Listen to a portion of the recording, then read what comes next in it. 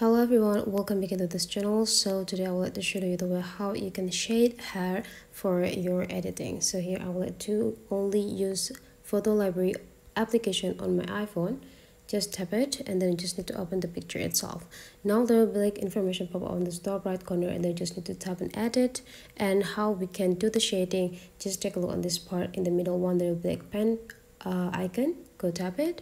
So you will have an access into this pen brush. So you just need to pick the type of brush that you want to use here. But for now, I will let to use this pen brush and I'll let to adjusting the color. So you just need to go tap this side and then you just need to go this color picker and just pick the color of the hair. And now I'll let you make it more darker. You just need to tap this side and then you just need to type this or drag it into the right side to make it like more dark. There you go. And then you just need to go click X. Now you're ready to drag or do the shading. But now I will let to adjusting the brush size too by go click it and there will be like this option. If you want to make it bigger, just use this way, but if you want to make it smaller, just go to tap this button. Here I will let to use this one and then start scratching it.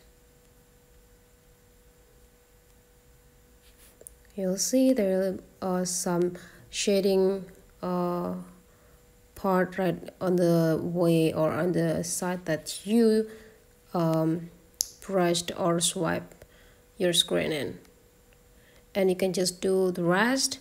You can also adjusting for other color by again tap the same color here and then just need to pick the color that you want to pick and you just need to like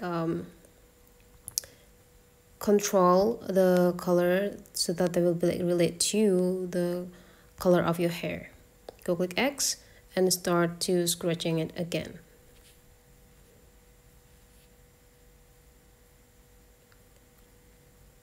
So basically that is the way how you can like do a shading color for your hair only with the iPhone application. Hopefully you enjoyed this videos today and don't forget to leave some comment, like and subscribe into this channel and I'll let this see you for the next tutorial.